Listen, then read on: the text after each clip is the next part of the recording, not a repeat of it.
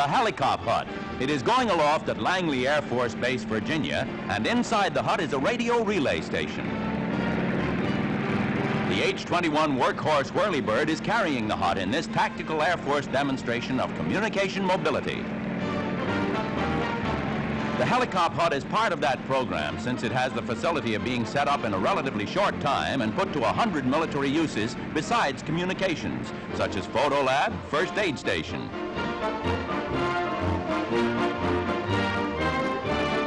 Radar, too, goes airborne. The copter's ability to transport to remote bases would eliminate the necessity of constructing special roads.